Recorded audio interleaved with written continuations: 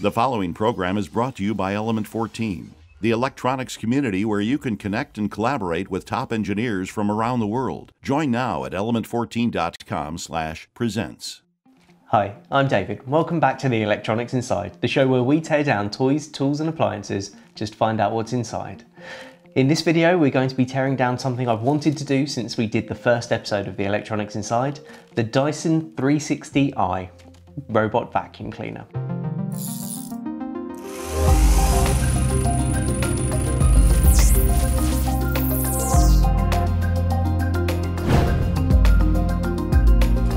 I think this is pretty unique as a box. Before we even got to the device, I just think it's kind of cool that the box on each side shows a different side of what's inside. Even the underside is shown on the box. I don't know, I just thought it was a cool touch. The key thing that made me want to tear down the 360i instead of any other robot vacuum cleaner is because it's still a bit of a mystery. I haven't found any other documentation on it, but I remember when it came out they were making a big deal about this 360i in its name, and you don't even have to see the device. This is the charging dock, which is a nice little design, sits like that, but you can already tell from this something that, as far as I'm aware of, is unique to this robot. These up here are fiducial markers. They help machine learning and computers locate things clearly. It's similar reasons why you get crash test dummies with all the grease paint. It's so you can track a focal point in the center there in the machine learning. That means there's going to be cameras in this robot vacuum cleaner. Every time you turn this on, you're turning on an internet connected camera that roams around your house. I think it's pretty cool, but we're going to find out as much as we can about it. One other thing to mention about this is it says a few times on the box that this is a 160 watt vacuum cleaner. Now, for anybody that lives outside the EU, they may not realise why that's significant, because a few years ago they introduced new legislation which limited the maximum power of vacuum cleaners to save energy and save the environment, which to me doesn't really make sense, because vacuum cleaning should be one of those things which is duty driven. You need to do the same amount of work. It shouldn't make too much difference whether you're doing the same amount of work quickly with a 2 kilowatt motor or slowly with a 160 watt motor, but it takes you 4 or 5 times as long. It's the same amount of energy used. I always found that a weird bit of legislation. Well, here is the robot itself, and I think I was kind of surprised when I first took it out of the box. It's kind of smaller than I thought it would be. I thought it would be sort of this circumference, which I guess puts it in the same kind of size as a Roomba. It's noticeably taller, but still it felt much more compact than I was expecting it to be. Before we get too into anything, there's obviously some self-assembly that we can do. We've got the bin, which is obviously a bagless cyclone model coming from Dyson. Of course it had to be. And there's a pair of filters on this as well. So on the back it says filter, and I think this one's an outlet filter. So once it's been through the vacuum cleaner, the air gets pushed through this, and this is this pleated filter. It's called a panel filter. And these are quite common in the industry. You find them on air handling units. And this one, you know, you can sort of shake the dust out, and that's recommended on a monthly routine. And around the front, we also have a bag filter. Now this is a washable bag filter. Again, nice touch. It's not a consumable. You can wash it at home and keep going. To me, that's a really nice thing. So that's taken sort of care of the normal routine wear and tear. On the bottom, there is also a rather gunked up brush, which looks like it could do some love. But these brushes are actually consumer replaceable. I think you undo each end and then it slides out, and you can buy replacements so the bristles go, or if this kind of thing happens. So we've got a little caster on the front. I'm pretty sure we're going to find this has got a Hall effect sensor or something in it, because this is the edge that goes. Oh, it's at the rear actually, so it's not going to have much sensing in it, because I still want to know how it detects the edges of steps and things. We've got the pair of tracks that are spring-loaded. It's really good at getting itself around like over the edges of rugs and mats and things like that. You can already see a pair of motors as I spin one of the tracks. So we'll get into those, find out a bit more. And you've got these instrument clusters up the front, left and right. And just inside you can see what looks like the front of a jet engine. So that's going to be the turbine. I'm imagining that this is going to have exactly the same kind of motor basis in it as their fancy hairdryer, as their handheld vacuum cleaners, probably even the same motor as things like the Dyson hand dryers. They're 10,000 RPM or whatever it is, 100,000 RPM DC brushless motor. It seems to be the core thing in each of their products. Getting back to the top, of course, there's this little dome. Now this is like my favourite part, and I can't wait to find out more of what's behind it, what's under it. This is the eye, this is the clever bit. This is what makes this special over any other brand of robot vacuum cleaner. So I can't wait to see what it is. Before we get too into this and really take it apart, this button on top is actually the only physical interface it has. And I can wake it up, it'll probably go into alarm and get very cross with me. But yeah, that's the feedback you get. There's a little charging light and you press that to pause it.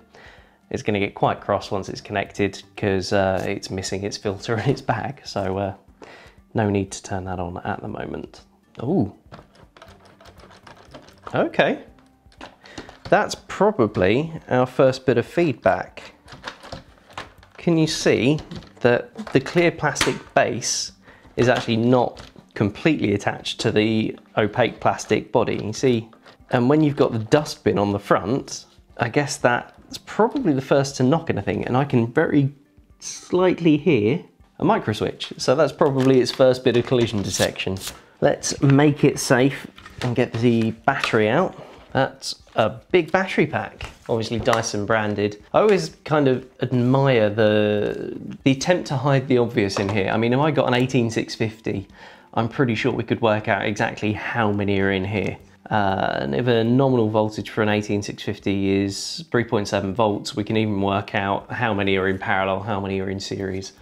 There's a Dyson part number, it's not particularly special. It's got 4 pins on the bottom. I mean, it's only 14.8 volts.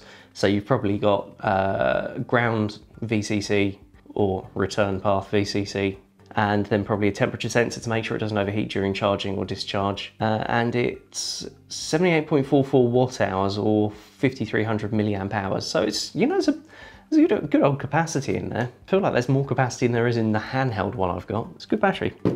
Although only a Dyson part, I dare say if you were feeling brave, you could just buy 18650s and repair it yourself. You're braver than I am, but it could be done. Also on the back here, there is a USB port. I understand that's for flashing firmware if something goes up with an over-the-air update. Of course, this is Wi-Fi connected. What self-respecting home gadget isn't these days? I find it a bit ironic that this is a consumer replaceable part. So obviously you can't guarantee what part a consumer has. So they make these giant slots, which are coin operated. Now, in the past, I have taken a few Dyson products apart. Just for personal use, repair, cleaning. And they're a little bit kind of paradoxical, if I can say that, because the build quality or the design of the build quality is normally excellent. You know, they're such clever, well thought out designs, but for manufacture and assembly and operation, not for maintenance. What I mean by that is you tend to find there's a lot of plastic catches and clips, and notably they tend to use a lot of ABS, which is just not as resilient as nylon to kind of operations you might expect to see something like this go through. On the dock, you've got these two charging plates, so it uses the fiducial markers to position itself right onto these two bars, and they make contact under here, and that charges the device. Got it. Interesting little position for a RFID tag under this little panel. Just covering a screw. Take it out and there's a RFID tag, probably for stock control. So just as these things are sliding around the factory, they can keep an eye on it as it's manufactured.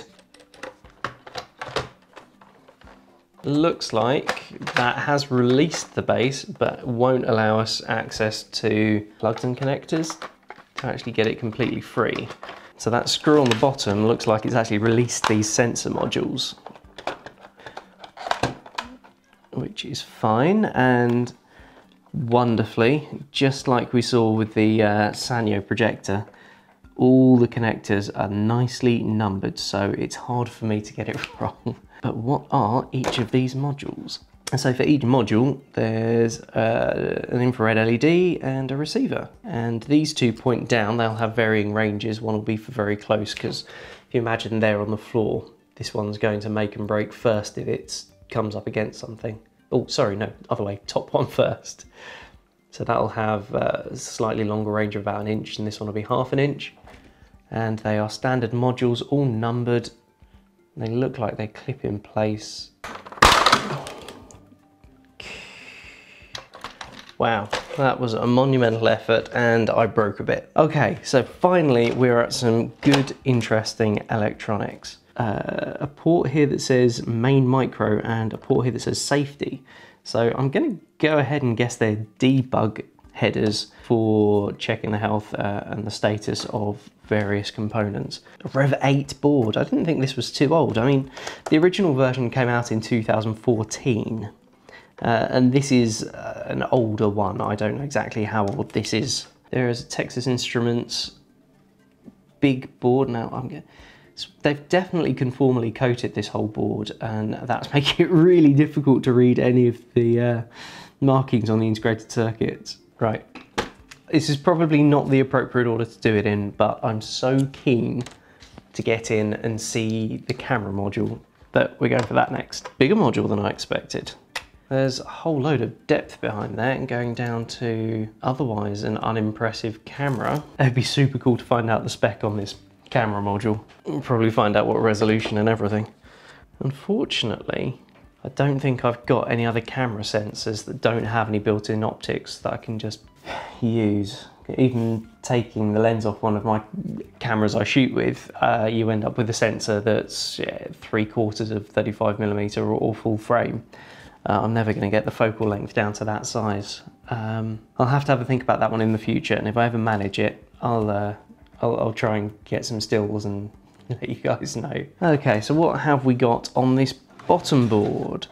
So this little wiring harness which runs down on the outside here was where we picked up our front module. So this is where one of these two shoulder modules sat, just like that, with the 4 sensors, and they run back to a nice single connector. That's actually a nice touch. I always like it when people consolidate connectors. It does make life a lot easier. Then we do have a sensor module on the corner of some kind. It's on a separate header up here, and fortunately it's on separate connectors, so we can get that out and have a look. So there's a nice big LED at the top. So the DE port, I'm going to assume that's going down to something to do with the actual vacuum cleaner, because that's actually got a gasket sealed around all the cords there. Based on its position, I think that must be the high frequency drive to the motor, the vacuum motor. Last pin and a nice big plug. I'm going to assume that is for the roller.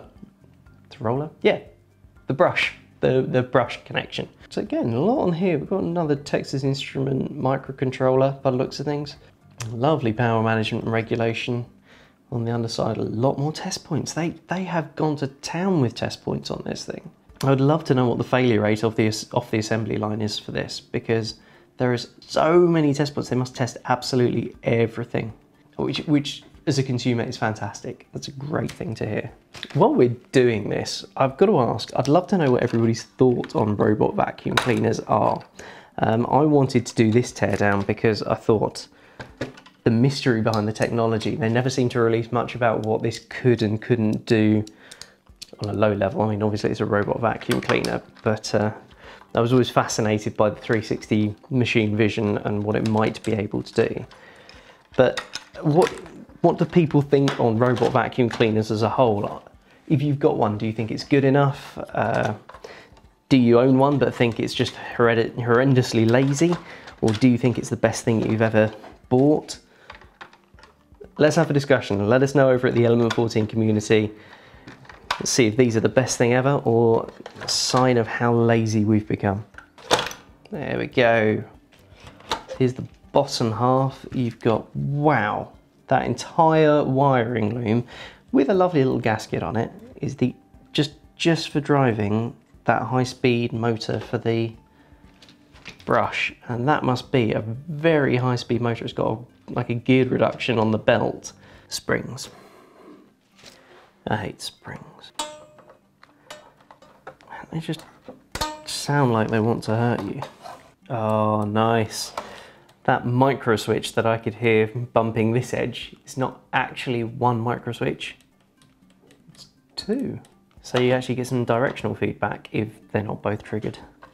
Okay, that is the bit that does the sucking. Big power connector straight off the battery controller. These two little connectors in here, which sat in here and here, I pulled it out accidentally as I was doing it. The airflow path is from the brush up here, through this pipe, through the cyclone, which is separate. It uses physics to separate the dust from the airstream. That airstream is then pulled through here, through that little ducted connection on the back, through the motor. So the air flows this way, cooling the electronics through the battery chamber, and then finally out through the pleated filter on the back. So all of that air gets dirty, goes through the bucket, deposits the dust, through the motor, cools the battery, through the filter, out the back. Whew, that felt like hard work. But it's a really neat little design. Clever. Very clever. Now these motors, these tiny little motors, are electronically commutated motors. So if you're not familiar, when somebody says a DC brushless motor, they probably mean an electronically commutated. If you go back to the motor basics, you've got a stator and a commutator, a bit that moves and a bit that stays still. Now, DC motors have a fixed magnet that requires the electromagnet to change its pole, and historically you do that with brushes, a bit of something that makes contact with the copper winding. But of course that means there's a very lossy part of the circuit. It's just bits rubbing together, and it means that they also wear down. You have to replace brushes if you're going to have a piece of equipment for a very long time. So the first time I was aware of electronically commutated motors, and the first place most people have probably come across them, is PC fans. So the cooling fans inside computers, once you plug them into the 3-pin headers on the motherboard, they are electronically commutated. They use pulse width modulation or basic electronic pulsing to simulate that changing of poles. And they have little wound magnets on the center that actually spin fixed permanent magnets that go on the rotor. Now that means that there's no moving parts, and you can control normally how fast they go with the speed of the pulse rate on the motor, and you have an electronically commutated motor. Now, as far as I'm aware, this is the same thing, it's just an incredibly high-speed version of it. Kind of a little bit interested to find out if there's any feedback on the track modules, because I wouldn't be surprised to find out that these are stepper motors, and actually they have some sort of feedback, almost like a servo, full rotation servo, just so they can get really good feedback on position and where it is. Let's see if we can get one of these track modules out and clean. So these track modules, again, very high gear reduction. When you're talking about high quality and nice manufacturing touches, the very fact that these are actually metal gearboxes rather than plastic, that gives you an indication of, well, actually it gives you an indication of how a torque go through it for a start, but that's a nice touch. You don't even get in some power tools, the plastic gears and, but yeah, metal, that's lovely. I don't think I can quite squeeze the top off of here. Right, along this top edge, you can see there are 3 connections, which makes me think it's probably a 9-pole motor. And round at the bottom, you can see 3 additional little ICs at the bottom, and I'm going to go out and say that is Hall effect sensors, and that is an incredibly powerful tool for knowing physical position, along with a camera. I'm not sure if you can get 3D machine vision out of a fisheye lens, but I think when you combine that degree of motion and offset you get from that fisheye lens with the control you have on the motors, I think you probably can rebuild a 3D or simulate range finding at the very least. And placed with the very high quality PCBs, it's a really nicely engineered machine. Not engineered for maintenance, but very, very cool. And if anybody ever fancies hacking some custom firmware, there's a nice USB port so you can try and do the same, or you can get the cover off and get low-level access to the IC using the debugging ports. I think that's a cool device, and it clearly works. I've had this thing running and it works pretty awesome, to be honest.